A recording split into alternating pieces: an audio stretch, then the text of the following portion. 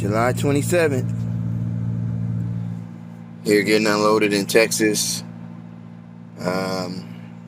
It's getting hot already. I know my APU is gonna start overheating, but you know, I'm getting unloaded, and I'm debating if I should go out here and do some working out, but I don't think I am. It's so hot, man, and I gotta wait. These guys, they're gonna call me when they're done unloading me, and I don't want to miss that phone call.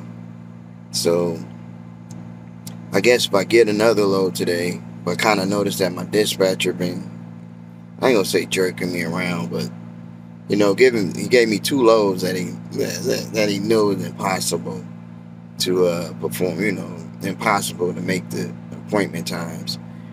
I don't know if he's just trying to, you know, I don't know. I may be sitting here all day. That's probably why they did that. But like I said, man, I don't want to get to working out and miss the phone call.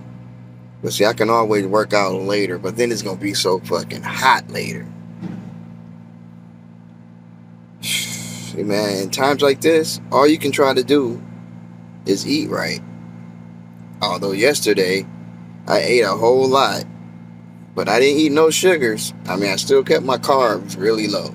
And that's what I'm trying to do, man. I'm trying to, if I can't lose no weight out here, I'm definitely not trying to gain no more weight.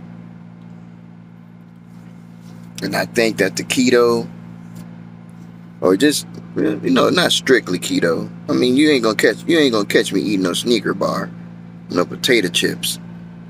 But you know, I will eat some carbs, man.